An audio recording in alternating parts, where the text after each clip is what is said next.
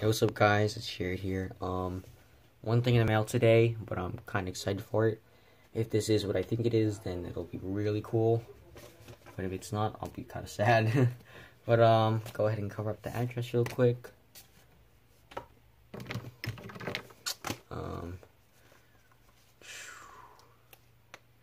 Yep, okay. So as you can see, from Utah, Salt Lake City, so that's a bit of a small hint that made me guess who it was.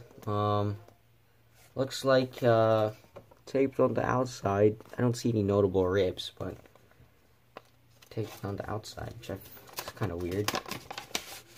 Boom. I don't know if he did one per though.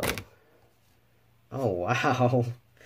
So is this actually his autograph?